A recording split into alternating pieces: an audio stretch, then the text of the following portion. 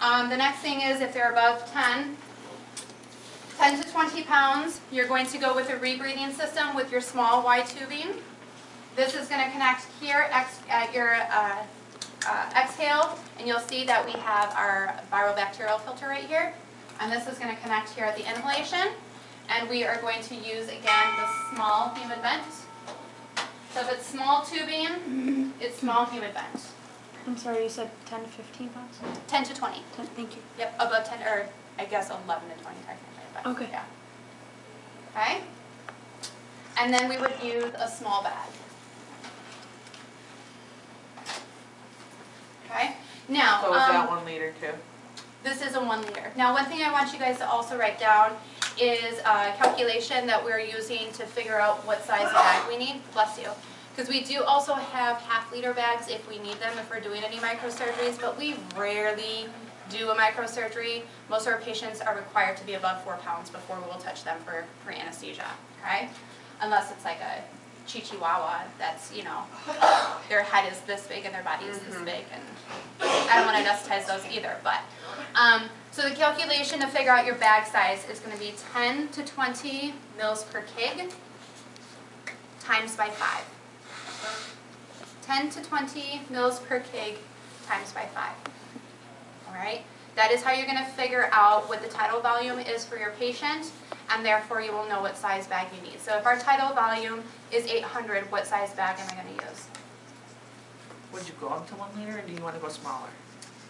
Their tidal volume is 800, so you always want to make sure that there's enough room for their tidal volume. Okay. So you would go up to the 1 liter. So if it's 1,500, you go up to 2.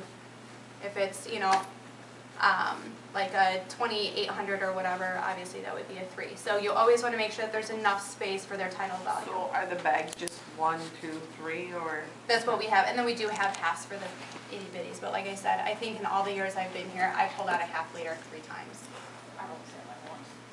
Yeah, yeah, and then usually we find it's not working, and we end up switching out for a 1 liter anyway. So it will depend on their weight for the bag, but commonly you're going to use a 1 liter with the small tubing.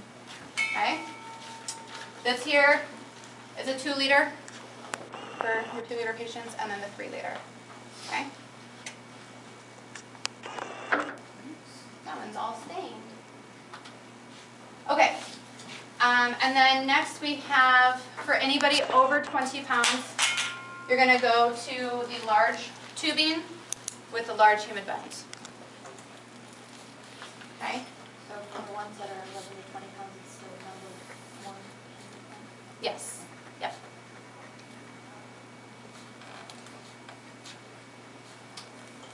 All right.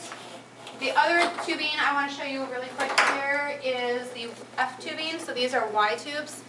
These are F tubes here. The green is the small. You can tell it's skinnier, it's smaller. And then the blue is the large. So these would be replacing the pediatric or the small and the large Y tubing. The thing that I like about these, the way that you hook these up, look, it's even labeled for you. It says inspiratory. And then this pulls out and connects here.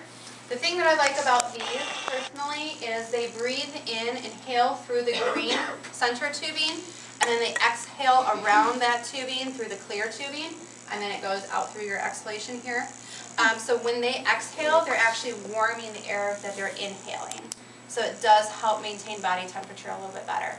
Some of them are too small to where they can't push the oxygen or the gas through this well enough, and they end up struggling a little bit with keeping their end-tidal CO2 down and their SpO2 up. So we will need to switch them to Y.